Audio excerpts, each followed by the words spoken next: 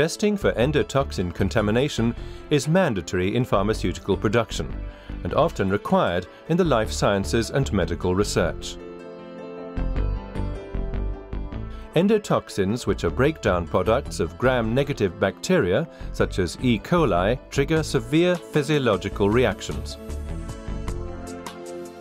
For years, the LAL assay using blood from endangered horseshoe crabs was the only method for endotoxin detection.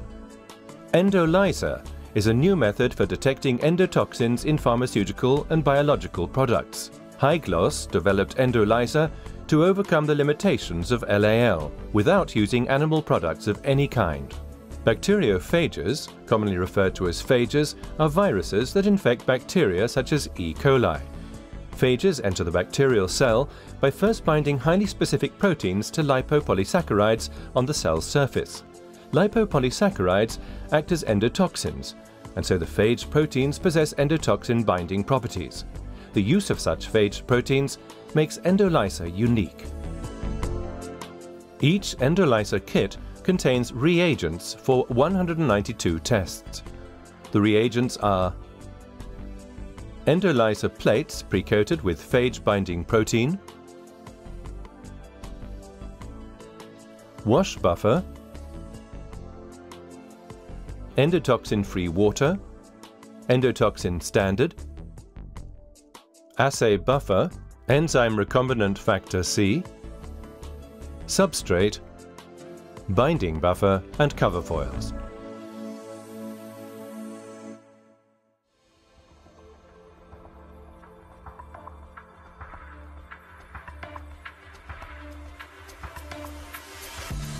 Start with the preparation of the endotoxin standard solution. The exact volume of endotoxin-free water required for dissolving the endotoxin standard is indicated on the label.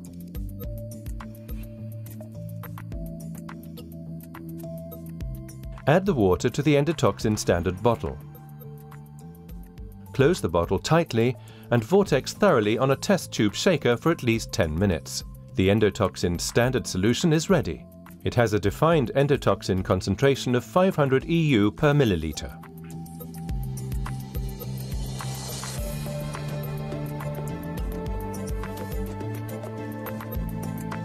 For the dilution series, pipette 900 microliters of endotoxin-free water into each test tube.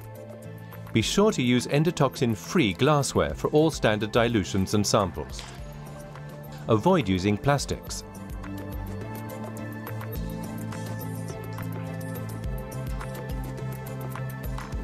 To prepare the first dilution with an endotoxin concentration of 50 EU per milliliter, add 100 microliters of endotoxin standard solution.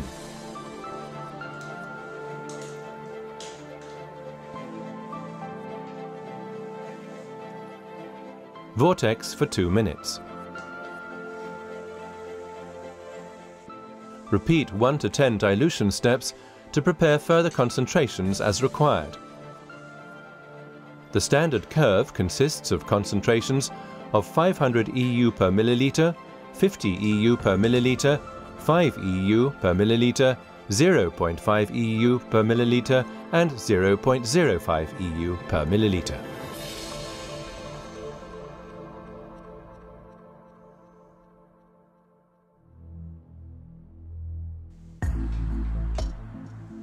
In most cases, EndoLISA enables the analysis of undiluted samples.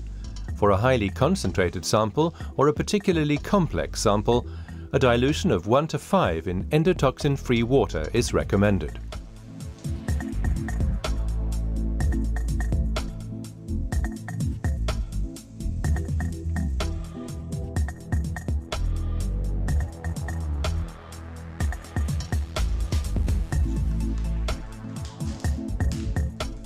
Remove unused strips from the microplate.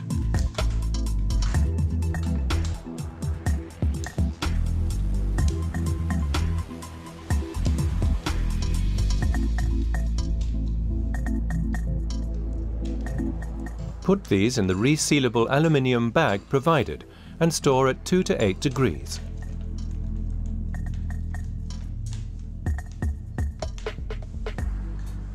Pipette 100 microliters of each preparation into their respective wells.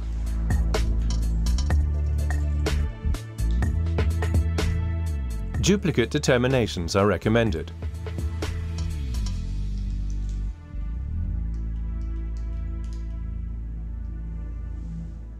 The standard dilutions, blanks,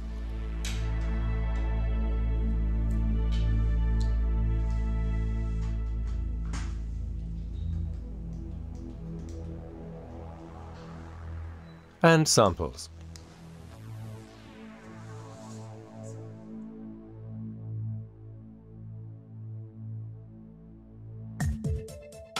Samples can be spiked in order to determine the validity of the assay. The endotoxin concentration of the spike should be in the range of the expected endotoxin content of a given sample. To spike the samples with endotoxin, add, for example, 10 microliters of the 50 EU standard to the designated positive control wells. Having added the spikes, cover the plate with the lid and mix for 1 minute on a lab mixer.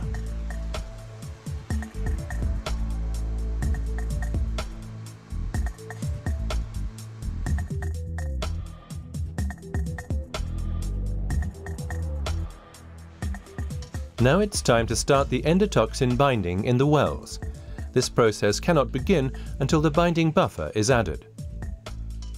Add 20 microliters of binding buffer to each well. It is important to pipette carefully to avoid cross-contamination. As soon as the binding buffer is added to the wells, the phage protein coating on the well surface is activated. The binding of endotoxin in the sample begins. As with a classical ELISA, the target analyte endotoxin is selectively bound to the surface of the pre-coated wells in the EndoLISA plate. Seal the wells with cover foil.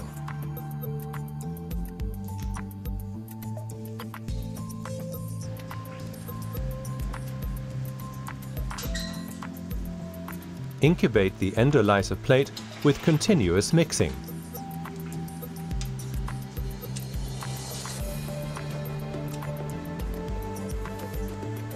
At a constant temperature of 37 degrees Celsius. Set the clock for 90 minutes.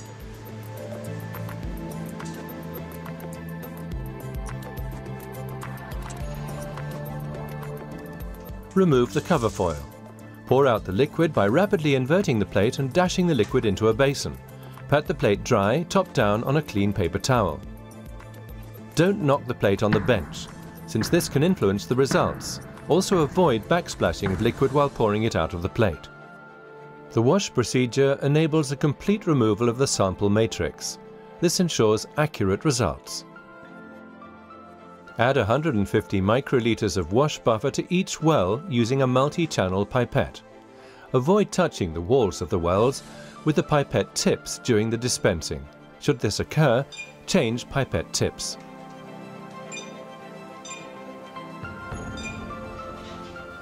Remove the liquid again. Repeat the wash procedure twice for a total of 3 washes. Carefully pat the EndoLISA plate dry, top down on a paper towel.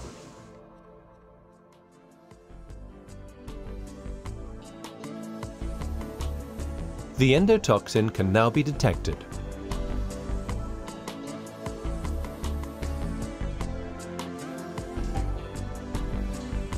Prepare the required amount of assay reagent using the substrate, enzyme and assay buffer.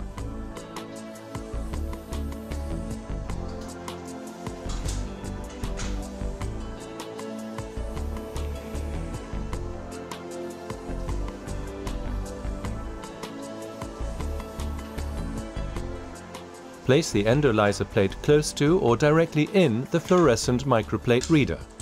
Add 100 microliters of assay reagent to each well.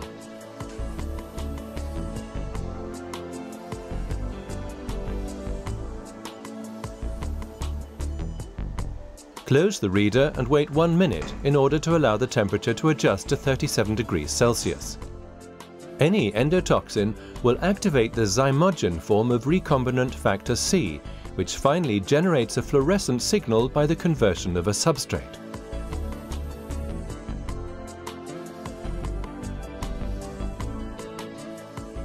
Make the first fluorescent signal reading at time point 0 and incubate the plate at 37 degrees for 90 minutes. Then make the second endpoint fluorescent signal reading. Subtract the time point 0 values from the endpoint values. Using calculation software such as Gen 5, the endotoxin concentration is determined by standard curve analysis. A 4-parameter logistic function is recommended for modeling the EndoLISA standard curve. Alternatively, a linear model can be used. Finally, the endotoxin concentrations in EU per milliliter are obtained, ready for interpretation and reporting. EndoLISA overcomes the limitations of homogeneous assay methods. It provides excellent endotoxin specificity and sensitivity without dilution of samples. Detection of endotoxin concentrations ranging from 0.05 to 500 EU per milliliter. A heterogeneous assay format that enables the complete removal of sample matrix and ensures accurate results. An endpoint fluorescence assay correlating to all quantitative LAL methods. A solution free of animal products and as such a relief for dwindling horseshoe crab populations.